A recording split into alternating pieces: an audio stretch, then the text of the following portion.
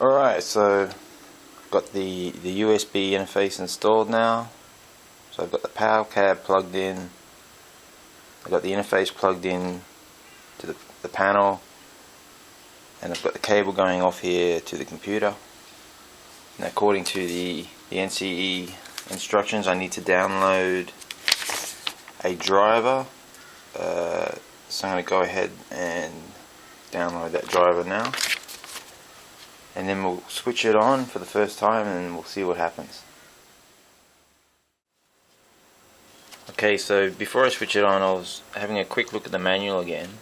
Now there are these jumpers here, 4 jumpers here at the back, and it's saying for the power cab, which is what I have, that I'll have to remove all the jumpers. So if you've got a different sort of NDC DCC system, you may still need to have the jumpers in, but for the power cab we'll need to take them all off.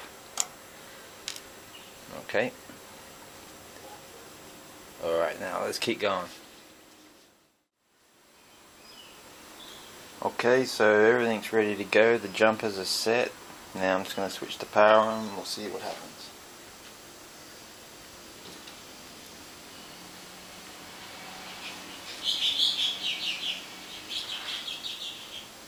Okay, so I've got track power, power cab is working, and I'll fire up the software and see if we can get some sort of communication going on. Okay, so a couple of hours has passed now since I first fired up the system, and I've been having a lot of troubles getting the rope rail software to communicate with the power cab.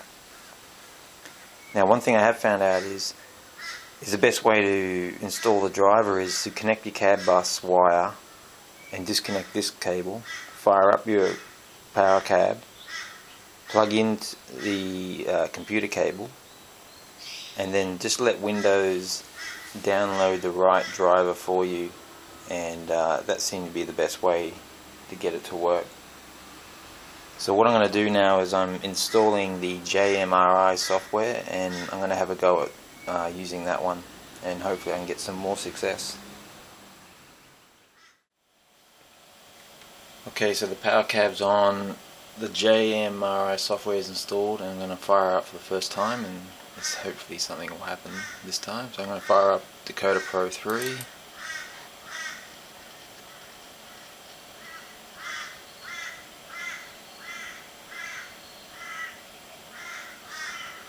Gluing up. Right, now it's going to take me through a setup for the first time. Okay.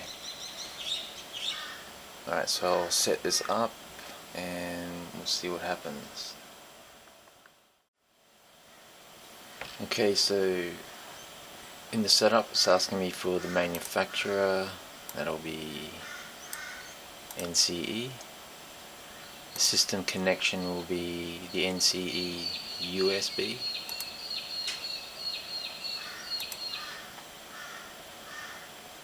Now the serial port, there's the Silicon Lab driver that was installed for the USB, so I'll choose that one. System is the power cab.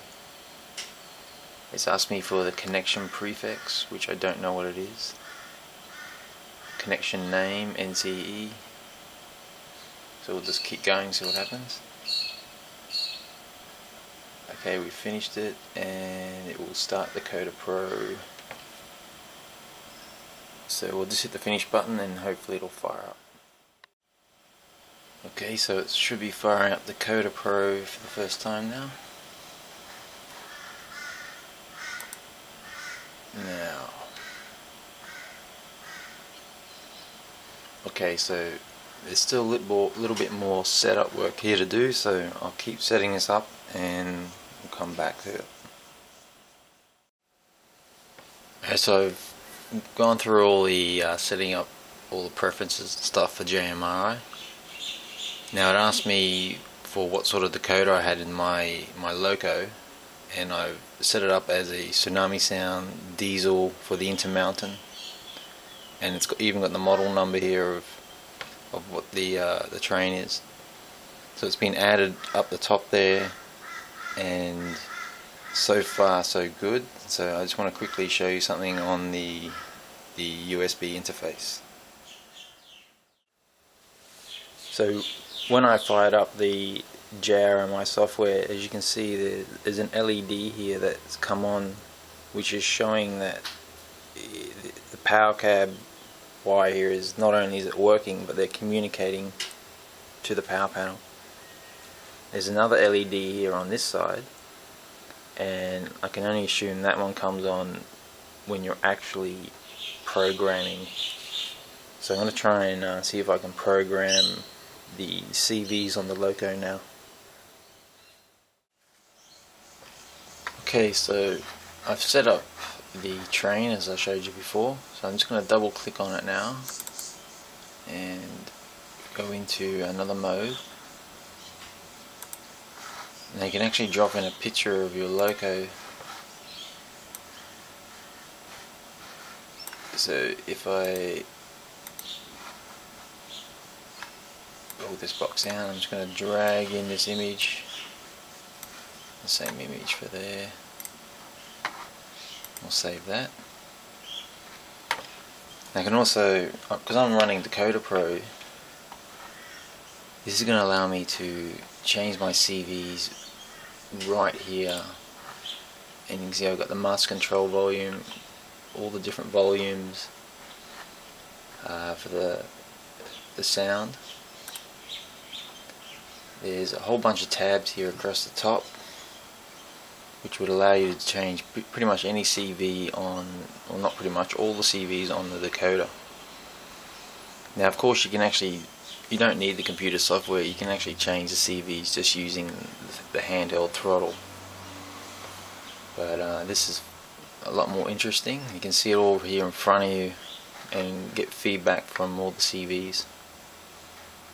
There's another side to the JMRI called Panel Pro, and I'll be setting up some sort of train control in the Panel Pro.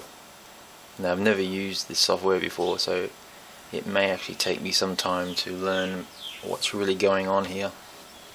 But I highly recommend the JMRI software.